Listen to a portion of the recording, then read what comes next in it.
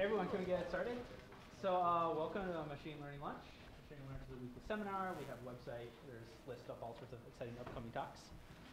Today, we're very excited to have David Bamman, who's a PhD student in Language Technologies Institute, LTI, here in SCS at CMU, advised by Noah Smith.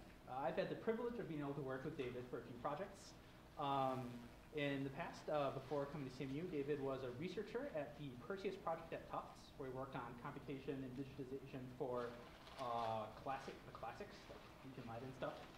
And without further ado. Great, thank you. So I know that this talk was really meant to be open to people both in computer science and in the humanities. And I'm kind of curious, by a show of hands, what sort of representation we have here today. So who here hails from English or some other discipline which self-identifies more in the humanities here? Raise your hand. 3 people, okay, 4 people, that's not bad. It's more than I maybe expected. And the rest of you, I suppose, are from computer science, right? Okay. So of course there's this whole other interdisciplinary range of computational social science, which I think is really the occasion for giving this talk, right? So over the past 5 or 10 years, there's been this huge rise in applying techniques from machine learning to disciplines like political science, to economics and finance, to cognitive psychology, to general social sciences that involve really interesting modeling choices, right? So I think a lot of the classic stuff, the classic machinery that we have, like collapsed Gibbs sampling for LDA, like the Indian buffet process, comes in part from like the intersection of cognitive psychologists with machine learning. At the same time that all this has been going on, there has been this kind of concomitant rise in what's called the digital humanities. So it's a really notoriously difficult thing to define, but it involves a lot of applying quantitative methods, computational methods to answer questions that are really of central concern to humanities kinds of things. Now, it's not to say that people haven't been using quantitative methods or computation even in the humanities for a long time. They have. I think a lot of the work of the early 19th century German philologists really just involved counting, which is exactly just this sort of quantitative approach that we're talking about for computational humanities too. What I think, so this is a machine learning lunch here. Most of you guys are machine learning people, or at least CS people from the sounds of it. And I think the big picture that I want to sort of paint here is that the humanities really present a really interesting opportunity, not just for these sort of intrinsic problems that they're caring to solve, which I think is what gets people interested in this space of computational humanities in the first place, but because it presents a space for really interesting modeling choices too. So just to give a couple of examples of this from recent CS conferences for work that is not my own, at ACL this year there was a great paper on using really interesting modeling choices of hidden semi-Markov models to try and model historical typesetting for OCR. So I mean, OCR, for all of you who are not in sort of text-based machine learning or the humanities, OCR is this problem of trying to recognize all the characters that are in an image of a text. Right? For business documents that are printed in 2013, it's essentially solved. But for texts that are printed in 1789, it's essentially the same problem of recognizing handwriting. It's really difficult. And so to try and do this well in an unsupervised way, it's really interesting to try and add additional variables that include things like how the baseline wanders, so what kind of fonts you have to represent different glyphs, right? So S's and F's look very similar in these sort of older fonts. And according, also sort of these issues of the density of the ink that's being pressed on from these old presses that aren't necessarily have the same kind of quality of those that we have today. At UAI a couple years ago, there was David Mibno's paper on reconstructing Pompeian households. So Pompeii is this area that was smothered by this volcano in the 1st century that really interesting sort of modeling choice of trying to apply mixed membership models over all these objects that are being preserved in this Pompeian household. To give a shout out to work that's going on here at CMU, there's a 6 Degrees of Francis Bacon project that is jointly being undertaken by Chris Warren in the English department and Mike Feingold and Cosma Shalizi in stats. A really interesting problem here of trying to infer the network structure of the early modern period centered around the character of Francis Bacon. In the early modern period from around 1550 and 1700. Again, sort of interesting modeling choices here being made about trying to recover this graph with really sparse, which has to be necessarily sparse, using the Poisson graphical lasso. Now, what I'm going to talk about today is a couple of things that I've been working on over the past year and will continue to work on for the imminent future. And I think as I'm talking through these things, we'll definitely cover this first one of learning latent personas of film characters that I presented at ACL this past year. I want to sort of take a kind of casual approach to this, though. So if you have questions or comments as I'm giving this talk, feel free just to raise your hand or throw them out. We can have, it's totally fine, I think, to be diverted into a discussion as we, these sort of issues sort of keep coming up. If there's time, I'll also talk about inferring social rank in an old Assyrian trade network that I presented this year at the Digital Humanities Conference. But these two really sort of touch on two very different ways of intersecting with humanities kinds of questions. The first is intended to be a sort of general technique for inferring character types or entity types in text. The second one is designed to answer a very focused question that Assyriologists have about the reconstruction of a social network from the 2nd millennium BC. That's really directed toward answering a very specific question that is originated from the humanities. So the first thing that I'll talk about here is this question of how it is that we recognize entity types in text. So an entity type can be a lot of different things. In the most general case, you can think of this as being a kind of group membership, right? How it is that you recognize, we all have these images of what a policeman is, what a firefighter is. How do we know that? How do we describe that? What does a policeman do? How do you know a policeman when you see him? In the work that I'm talking about right now, this will span character types. So policeman is one thing that exists in the real world, you'd think. Firefighters do as well. You might also apply this same sort of inference to questions of inferring what the dirty cop is. So there's a lot of movies that you might just look through and say that there are a lot of character types that show up over and over again in these movies. How do you recognize a dirty cop when you see him? Right? What are the defining attributes of those characters who you would call this sort of thing? In the extreme, you can think of all these sort of entity types as being stereotypes as well. So when people describe President Obama as being a socialist, what exactly do they mean?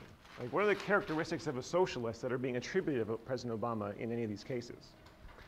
Now, in all of these things, I think it's really important to distinguish between qualities of people that are essentially reflecting some sort of internal nature and the ways that these people are being described as portraying or embodying these types. So this is really important, I think, for cases like policemen up here, where if you ask a person what are the defining characteristics that describe the entity type known as a policeman, it's going to vary very significantly depending on whether you're asking some wealthy, affluent suburban neighborhood or a heroin dealer in Baltimore. Right? So even though the same policeman attribute can be predicated of the same person, the way that you describe the kinds of things that typify this class are going to be very different depending on who you ask. Right? So all this is really going to be very dependent on the kinds of descriptions that you're getting from the kinds of people that you want these descriptions from.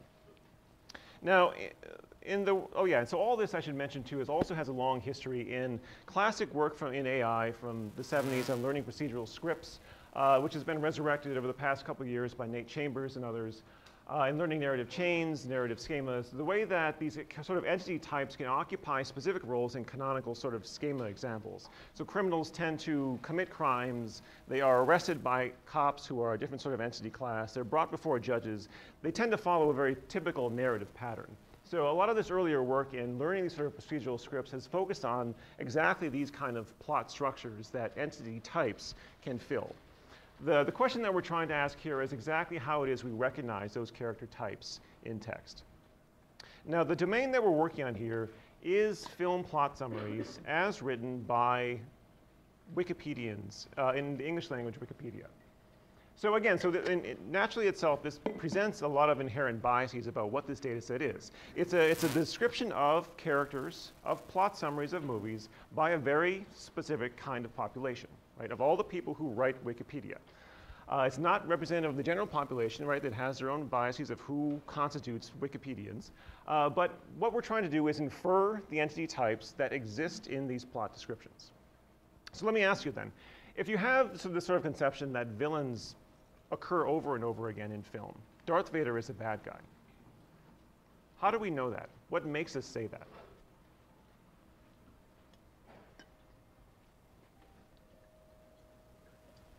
Feel free to throw them out. The color of his attire. Okay. He wears all black stuff, sure. So it's sort of physical attributes, yeah. What else? He's killing people all the time. He kills people all the time. That's true, he does. He's probably mentioned as the antagonist in the Wikipedia description. Uh-huh, it's okay. He has attribute qualities like that, yes. Anything else? What's that? The way he talks. The way he talks, yeah, it's kind of scary. Sure. Anything else? He appears with other bad guys, He associates with other bad guys, sure. Who, yeah, who, which is it just defers the problem. Sure. but there's some homophily that goes on there, yeah. Sure. Anything else? Yeah, so I think those are the big ones at least. So the way that I think I would describe it is that, yeah, you know Darth Vader is a bad guy because he does a lot of killing, right? As Manal said. He kills people, he severs off people's hands, he, what does he do? He hunts, Jedis, he has a signature move, right? He chokes people a lot. It's not the kinds of things that people who are not bad guys tend to do, right? So you can sort of classify all these things as all of the verbs for which he's the agent, right? The semantic agent, right? The kinds of things that he's instrumental in causing the action to arise from. It's not just that though, right? So it's all the things that he has done to him as well, right? So all the verbs for which he's the patient. So people fight Darth Vader, right? They try and escape him, they defeat him, they refuse his commands. If in the absence of all these things, we might be more reluctant to say he's as bad. It may be just the fact that he kills a lot of people that makes him inherently a bad guy from these descriptions, but it's not necessarily the only thing. And yeah, so he may be described in ways that are things like evil and Lord, right? He's a frustrated kind of a guy. I think actually in the plot description for the original Star Wars, he is described exactly as evil Lord Darth Vader, right? So which gives you a very strong signal of the kinds of character type that he's going to be. Okay, so which is to say that the primary way that we're going to think of characterizing a character type or an entity type here in these plot descriptions, and probably at large, is in the distributions of the kinds of things these people are doing, they have done to them, and the ways in which they're described. Now, there are a couple of ways that we might operationalize this mathematically. One way is to say that we have 3 different distributions that range over the support of the entire vocabulary, and that there is a latent distribution that is in the simplex, that includes all the words like choke, like sever, like hunt, and like kill. And when we see a plot description, which has only 4 or 5 of these different verbs that are drawn from this probability distribution, the ones that we see are reflected of the distribution that's inherent. And we have one of these distributions for all the things that the character is the agent of, all the ones that he's the patient of, and all the things that he's attributively modified by. Right? It would be a very big distribution. What we're going to do instead is try and add a little more complexity to this to make this a more hierarchical distribution, where instead of drawing every verb from the support over the entire vocabulary, we're going to say that a character type or an entity type or a persona, as we're describing it here, is a distribution over these same 3 different types of actions, the ones that you're the agent for, the patient for, the attribute, and the verbs for which you are attributively modified by. But the support is no longer over all of the words of the vocabulary, but over topics. Right? You might think of these as topics in LDA, fine-grained semantic classes. We'll call them topics just to keep it all simple. But you might think of these then that if this is the persona for a zombie, there are 5 different classes here, 5 different topics of things that zombies do. They either eat, feast, and feed, and these might be you might think of these as all the kinds of verbs that denote some kind of eating or consumption. They do a lot of killing, smashing, and crushing, right? This is a sort of coherent semantic topic that denotes killing, that kind of thing. There's some like loving and liking and missing, romantic type things that zombies tend not to be the agent of. He's dead and dying, and he's happy and joyful. Again, not a lot of the actual verbs that we see are going to be drawn from those classes. There's nothing there. the kinds of things that people do to zombies. So this is the same support, right? It's exactly the same topic that you have for the agents. But in this case, the kinds of things that people do to zombies, they don't eat them, but they kill them, right? Maybe some people love them, but not a whole lot. And the same thing for all these attributes over here. You don't have a lot of words that are being drawn from these topics, which are predominantly characterized by verbs, but you have them being drawn from these more adjective-y like topics, which include things like dead and dying. So is that clear? So this is how we're going to define what a persona is, what a character type or an entity type is here. This is it. It's a distribution over these three types of classes, right? The kinds of things that you tend to be the agent of, the kinds of topic-y words you're the patient of, and the kinds of things that you're attributably modified by. This is a persona. This is what we're going to try and learn from this collection of plot summaries. Distributions look exactly like this. So the model that will do that, try and learn all these things from here, is this what we call the Dirichlet persona model. I'll get to what all these things mean, but I want to introduce the data first. What we're doing here is specifying the generative process by which we get the two things that we actually see. The two things that we see are that Darth Vader is the subject, which is to say the role, of kills, all the words, all the verbs. And they're clustered by all of the verbs that are associated with an entity within a particular movie. And that's what these plates are, but I'll get to that in a little bit. What I want to talk about first is what the actual data structure is that we're giving into the model to learn all these things. So we have about 44,000 movie plot summaries from Wikipedia, which all, have their own inherent biases about what they're actually reporting about these characters, but this is the data that we have. It looks like this, right? So the rebels analyze the Death Star plans, disclosing a vulnerable exhaust core leading to the station's main reactor.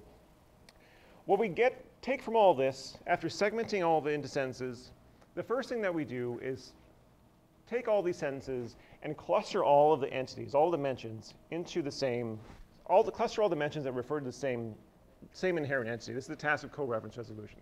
So if you have these three sentences here, the young Luke Skywalker is a farmer, Luke watches as Vader kills Kenobi, then Luke runs away while soldiers shoot at him.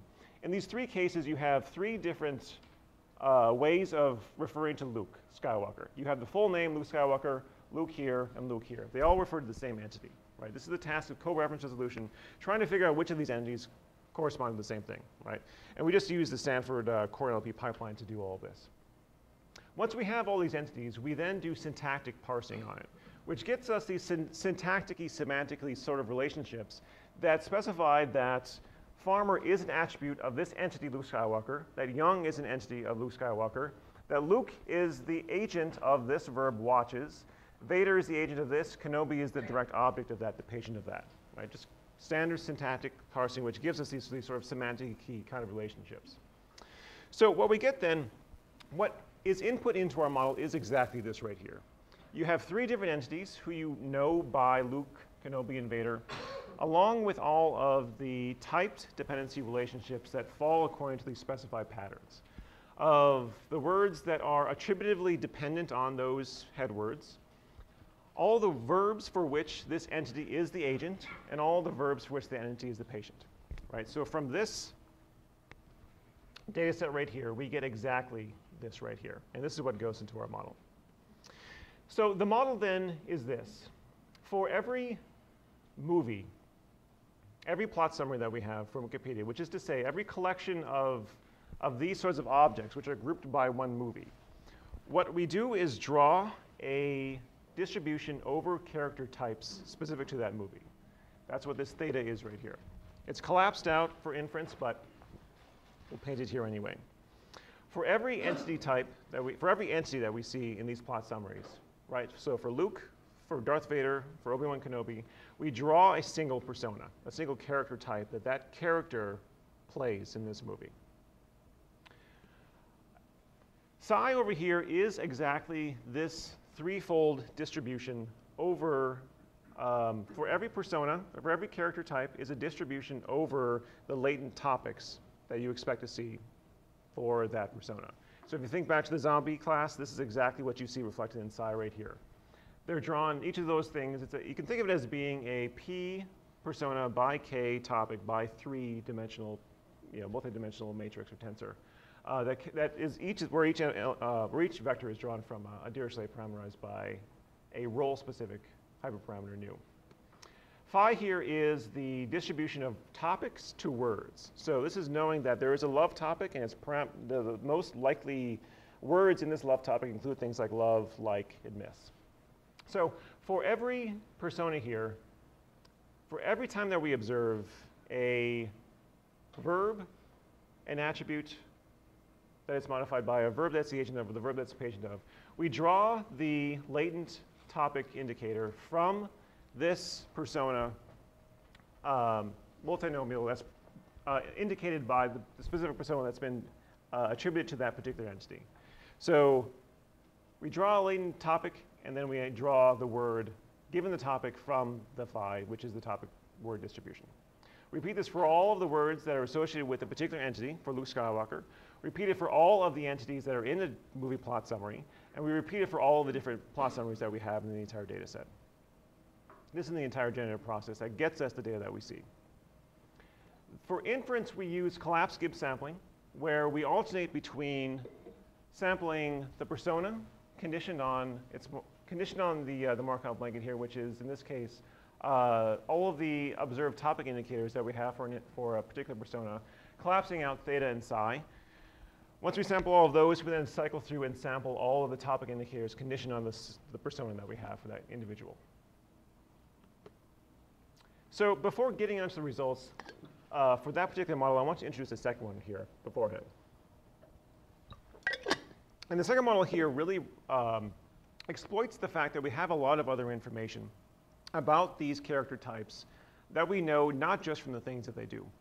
So in this particular case, you know that Darth Vader is a character in the movie Star Wars, which is a science fiction movie. It's an adventure. It's a space opera. It's a fantasy. It's a family film. It's an action movie, which means that even if we don't know, even if we have no information whatsoever about the kinds of things that Darth Vader does, we have prior information about the kinds of character types he's likely to play, just given the genre of the movie. Right? So the fact that he's in a science fiction movie makes it much more likely for him to be a hero or a villain than it is for him to be a dumb jock. We also know that Darth Vader is played by David Prowse, who is male and was 42 years old in 1977. So given the fact that he's 42, we know that he's much more likely to play a hero or a villain than he is to play a baby genius, right? Or an old wise man, just from the fact of how old he is. So even if we have no information whatsoever about the kinds of things that he does, even if we don't know that he kills or that he chokes, we have some prior information conditioned on all of this metadata about this person that we can also learn from. So the metadata that we get comes from Freebase, which is this fantastic knowledge base that's culled from Wikipedia mostly. It includes information about the genre for all these movies, which come from 365 non-mutually exclusive categories. For all of this, we've aligned. This is an example of what the Freebase data sort of looks like when it's all cleaned up. For Luke Skywalker, his date of birth, the actor, Mark Hamill, his date of birth is 1951, which makes him 25 years old when the movie came out. He's male. He's 1.75 meters high. And there's a lot of other information here, too, that we didn't use in this model that we can also use, including things like nationality and other things like that. So for all of the entity types that we extract from the Wikipedia plot summary, we match up the character names with this Freebase name, which gives us access to all this information. Right? It's not going to be exact, right? So there are a lot of times when you have characters who play, actors who play characters who are either much older or much younger than them, so it's not going to be a sort of exact mapping between the two, but it's more or less helpful for the kinds of thing, for the kind of inference that we want to do. So in addition then to all the text features that we have for all these plot summaries, we also have this metadata, which includes metadata at the granularity of the character, the age and the gender, and the document, which cuts across all the characters that are included in a particular plot summary. And we're going to use this information to help us infer those personas that are still going to be parameterized in exactly the same way as we had before, as those distributions, those type distributions over the kinds of things that a character is the agent of, is the patient of, and the kinds of words that it's attributively modified by. So for this then, let me present the second model, persona regression, which is going to be exactly the same as the Dirichlet persona model with one significant difference. In this case here, instead of drawing the persona from a multinomial that's parameterized by alpha, in this case here, what we're going to do is draw it from a multi-class, a distribution that's parameterized by a multi-class logistic regression. So in this case here, we'll draw the probability of sampling a persona k as the normalized dot product between, exponentially dot product between this vector concatenation of all the metadata for the character, which includes the age and gender, and the metadata for the movie, which includes all the genre, dot product with all the specific weights for that movie for that particular persona, and then normalize over all the different personas. So what this gets us then is a sort of log linear approach to drawing personas that can be a function that's conditioning in all these metadata. This is an upstream approach that is made famous by Bamman and McCallum. So given this choice of persona, everything else here remains the same. So the persona topic mixture is exactly as we defined it before. The topic word mixture is exactly the same as before. And when we generate the actual words that are typed words that we see in the plot summary, the generative process is going to be exactly the same. We're conditioned on a choice of persona. We draw the topic class for a particular word, and then draw the actual word from the topic word distribution. And then repeat this for all the words, entities, and documents. And inference here then is going to be a little bit different. So we do Monte Carlo EM, where we alternate between keeping the betas fixed, sampling the persona indicators P for all the entities, and the Z indicators for all the topics for all the words.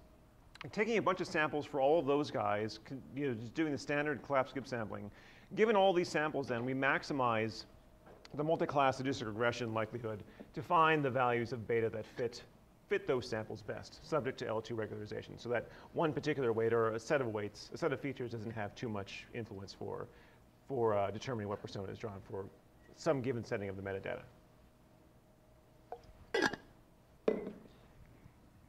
So those are the two models. We're going to evaluate them by seeing how well we can recover two different kinds of clusterings. The first clustering is one of names. So there are a lot of movies that have characters who have exactly the same names. Sequels cause this, remakes cause this. So Harry Potter, for example, has 8 different movies. In all of those movies, there's a character named Harry Potter. There's a character named Hermione Granger, named Ron, I think. And while it's not true that all of those characters are going to be embodying exactly the same character types in all these movies, it's probably more likely than it is not. So what we're going to do then here is say that all of those, in this particular data that we have, of the 970 unique character names, Harry Potter, Batman, the Thief, they all have lots of different tokens, lots of different entities who fill those sort of clustering roles. 2,666 in our particular cases where we'd be able to identify group membership like the policeman and firefighter and stereotypes a little bit better. But one question to ask with all of this work is, why does it even matter?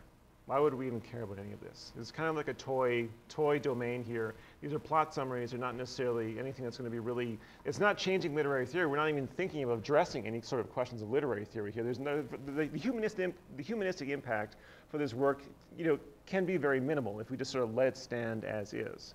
And to answer that, I think that what I'm trying to, paint here is this sort of framework for looking at these questions of addressing all of these questions here in a little bit more detail. So the next thing that I'm working on is trying to infer all of these entity types in literary novels where there will be a theory to be tested, right? So it's not just that we can try and do this in the absence of responses to film criticism, but actually have some sort of theoretical question that we're trying to answer in looking at these things. But beyond all of that, I mean, even what we're trying to do here is have a technique that can learn these entity types in lots of different domains. So I think it has relevance for questions of media bias and framing, where if the question is to try and apply all of this to a collection of news texts, like the Wall Street Journal, where you do have President Obama being framed as someone who is a socialist, it's an interesting question to ask then that if you define these sort of entity types as being predominantly influenced by the choice of words that people are using to describe other people, then it gets to really interesting questions of how it is that the media and other sort of people are framing their portrait of individuals, which again touches on things like stereotypes as well too. And in getting to answer all these things, I think there's a really interesting space for adding lots of different kinds of modeling effects, which include things like genre and time period for looking at literary novels to try and distance the effect of the fact that all of Jane Austen might sound the same, for trying to get that the kind of character types that cut across lots of different kinds of literary genres and time periods and even authors. And again, I think one of the most interesting things too is including some measure of the interaction between entities in trying to infer what kinds of entity types that they are. So with this, I think maybe I'll pause here and see how far we get. We have 15 minutes left. It's probably time for questions. Yeah, Carolyn? Did you evaluate how good the parsing part of it was? It seems like Oh, yeah. so much depends upon getting accurate information out of the co-reference and the parsing. That's true. No, so we didn't evaluate how well any of those components of the pipeline did. I think in our case, we thought that the choice of using Wikipedia was going to be closer to the classic newswire text that a lot of the core NLP pipeline is trained on, that it wouldn't, the effect of those, the effect of its genre would be mitigated by just that closeness to those things. But I think when it comes time to apply all these things to literary novels from the 19th century, it's going to be a huge thing to think about. Because in those cases, I mean, even just parsing fiction is going to be really, it's not at all anything like newswire. So I think it would have a much bigger effect over there. Yeah. So, and building on that, so is that actually your plan? Because it seems like even what would you do about the fact that in a novel, the same character might sort of become a different type over time? I think that's where you have much more interesting possibilities for adding other kinds of modeling effects. So, in what I'm thinking right now, so there will be, I didn't put it on this slide, but yeah, so I'm thinking about having other variables that chart the evolution of a character's type over the course of a book, in addition to the time period that it was written. So yeah, I mean, these interesting things. So the kind of way that we've articulated what a character type is right now seems to be a very naive and static thing, where you either are the thing or you're not the thing. And if you are, it's true of the entire range over the text that you're considering. But yeah, I mean, some of the more interesting types are the ones that change, right? Are the ones that start out a certain way and get flipped on their head by the end. So yeah, I think in all those questions, I think the relevance of this model to the kinds of questions you ask really depend on the kind of questions that you want answered. And if accounting for those effects is important, then I'll put those in. Yeah. Can you take back 2 slides? Actually, the female model, so can you put in your critic hat for a second and talk about Ang? Because Ang is a man. Oh, sure. Oh, yeah. There are men who are in all of these. So in all these cases, it's not that the specific metadata that you have is going to be the exclusive determinant for the kind of cluster that you belong in. And again, it's also very noisy too. So one of the things that we had in our paper that we showed was that in Silence of the Lambs, Hannibal Lecter and Clarice Starling, the investigator, are both belong in the same cluster. So I think which may speak to the fact that genre here may be having too strong an effect for determining the kinds of character types that you have. Have you guys thought about, are you been going to any film critics or other subject matter experts to talk about classifications here? So if I were going to keep doing work in the film side, I certainly would. As I'm thinking about applying this to the 19th century fiction books, I am talking with humanists who will have theories. Maybe we can test, and evaluating this together. Because I think, this is really the sort of critical question that we're all computer scientists who are evaluating, building these models and testing these models according to the kind of criteria that we think have the most meaning for us as we're doing these sort of quantitative evaluations. But if the question here is that, the context of this talk is, using machine learning for the computational humanities.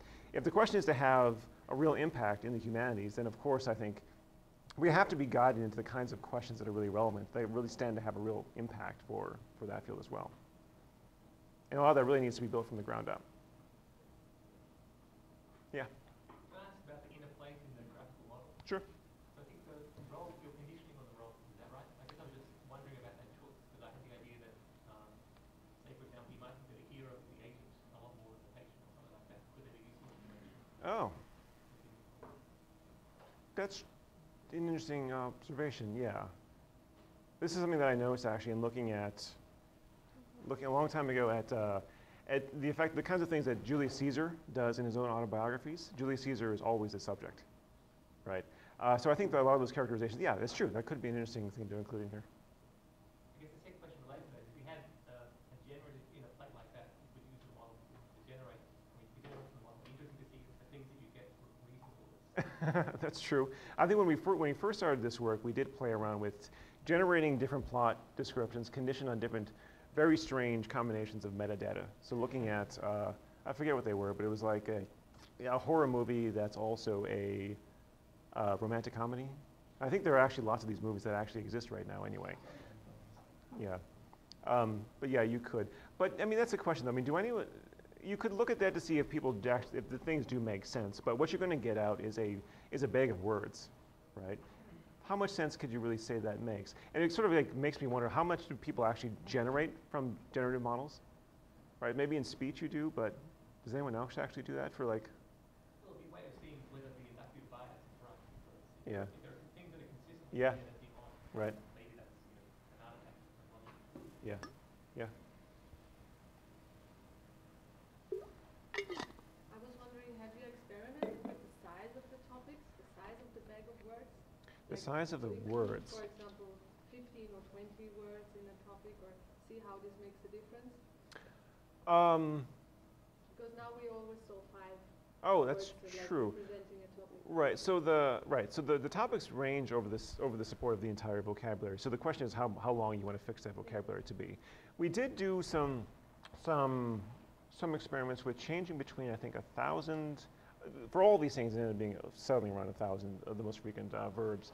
But it was always around that sort of ballpark. I think it depends a lot on the size of your data set. So if we have more, if we have like a lot more data for the context of looking at books, when you have billions of words as opposed to the 44,000 times 700 words that we have in this case, then yeah, this will definitely increase the support considerably. So could you say that the Wikipedia data you got is more or less very similar in types of length of the article? Oh yeah. So no, they're not. So the ones that are the most popular are always the longest. Yeah. So they use a lot of different words and Yeah. to describe maybe things that are described in another article in a very short Yeah. thing. Oh right. So your point is that the choice of words is going to be different there, conditioned on this and the the size. I mean the way the window you open Mm-hmm. to look at the topic. Yeah. Yeah. Yeah, that could be true. Yeah. What's a good baseline like for your evaluation? Like, Yeah. how do you compare? That's I've never seen anything like this. I wouldn't. No, it's a good. We sort of struggled with that. In our case, what we tried to do then is have a baseline that was just presenting 2 different models that we're developing and compare those 2 models against each other. I guess our hope is that in looking at this now, other people will also. So we have at least a sort of initial set of experiments that people could work on and do better models that we can then compare against that initially. But at least we have something out there now that people can compare against. Yeah. Is there a difference in training time? In training time between these 2 models? Yeah. I don't remember off the top of my head. Do you remember? I think this one has to be slower, but I don't know how much slower. Yeah. That's true. So I mean, yeah. So this I mean, is slower because you have to do, I guess, gradient descent. Well, we have to do. So in this case, we optimized the betas at a fixed regime that was, I think we ended up doing it about 100 times over the course of the entire overall the iterations. So I don't think that in itself was the cause. I always thought that was fast.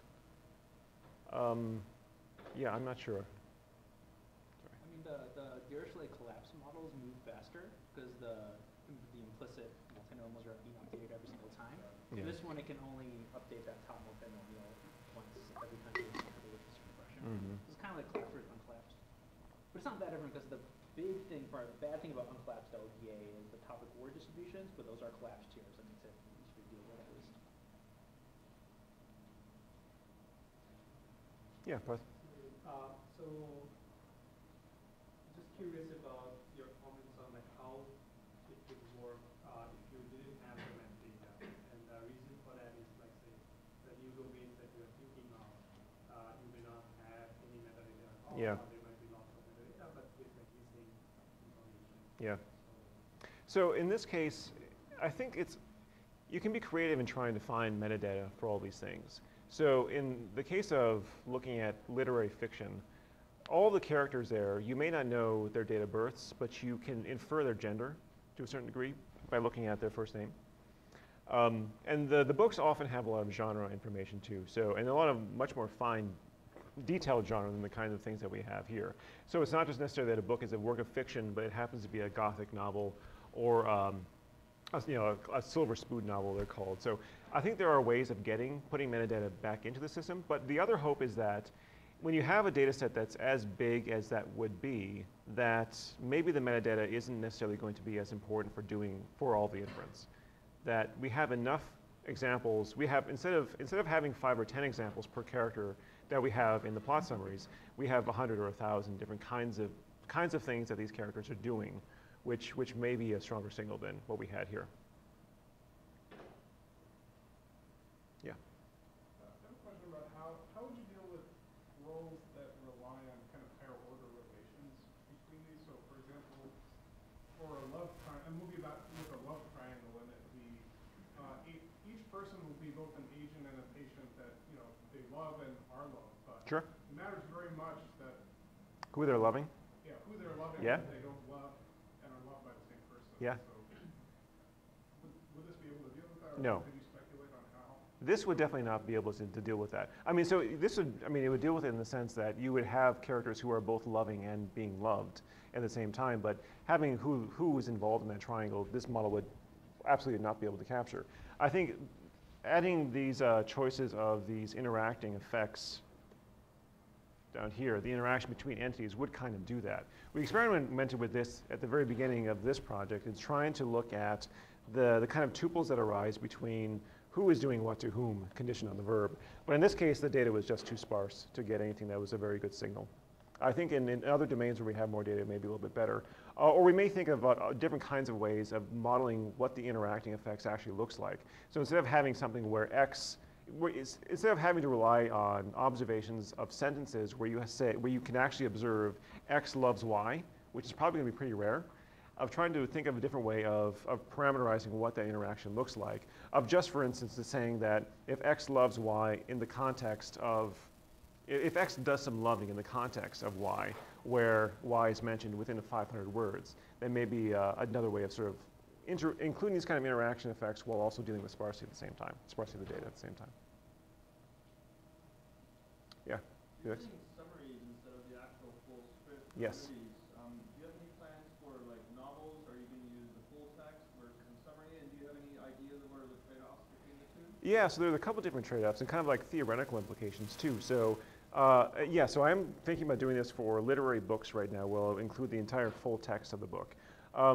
The big theoretical difference between these two things is that in this particular case, you have the description of the movie being mediated by somebody else. In this case, it happens to be by Wikipedians, who fall into a very particular kind of demographic. They tend to be young men, and they may choose to highlight certain actions more than other actions and certain characters more than other characters. For books, though, you're really dealing with a sort of unmediated thing itself, right? It's just all you have is the evidence of what the character is and does within the scope of the book, where the only thing that's really mediating anything there is the author, who is in control anyway.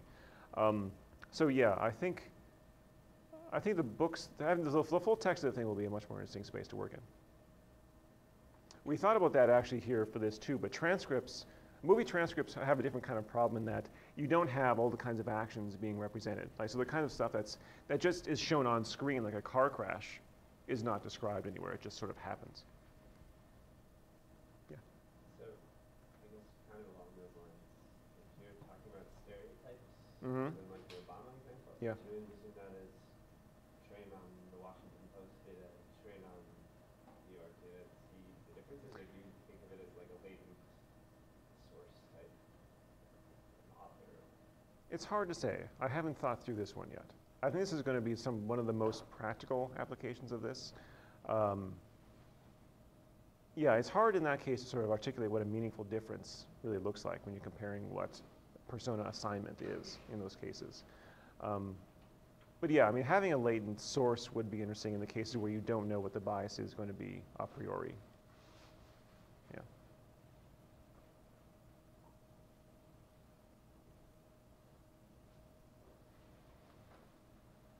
Okay, yeah, Alona? Have you thought of using movie reviews or book reviews? Do you think it would be different? It would certainly be different.